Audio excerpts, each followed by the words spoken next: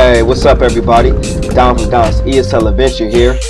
In this video, I want to give you a brief look at Shanghai's bike sharing system, which exploded onto the Shanghai scene in 2016. It's been a crazy experience watching all of these bikes pop up everywhere across the city. Hey, come to think of it, I'm just wondering when the US is going to catch up. Hey, what's up everybody? I'm in Shanghai, so let's see how this Mobike stuff works. So I want to choose this bike right here. Alright, so once you've chosen which bike that you want, all you have to do is go into the app, scan the QR code, and wait for the bike to unlock. Quick and easy, right? Oh yeah, and after that, you're free to roam almost anywhere across the city.